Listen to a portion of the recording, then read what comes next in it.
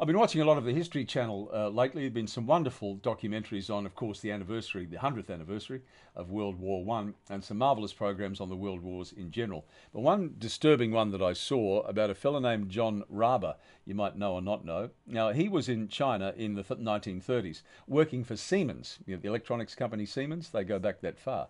And he was responsible for saving possibly 300,000, between 200 and 300,000 Chinese from the atrocities of the Japanese at the time. Now, the Japanese just rampaged across China, massacring people. It was just hideous, and as bad as anything that happened in Nazi Germany.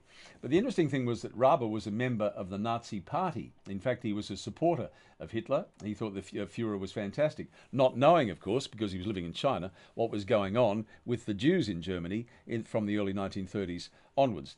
Now, the parallel is this.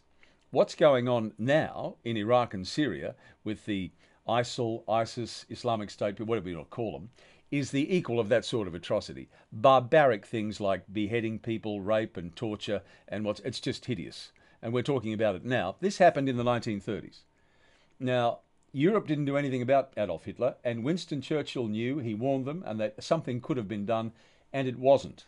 So the word panic is being used in association with what our Prime Minister's doing, Tony Abbott. Now, is it panicking or just a measured response?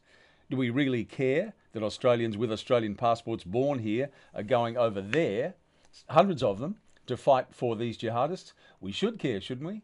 I would have thought it's a measured response, not panic. Now, if the other side of politics, be it Labor Party, Greens, or any of the crossbenchers, are using the word panic, I don't think Tony Abbott's doing that. That old expression, when good men do nothing, evil flourishes, is certainly true. Now, and the parallels are really quite striking. Hitler, well, could he have been stopped? I don't know. But no attempt was made.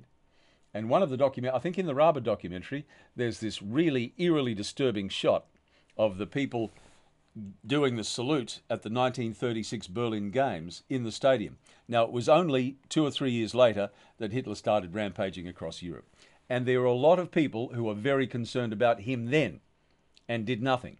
So should we do nothing now about the Islamic State? Is that what people are suggesting? I don't think so.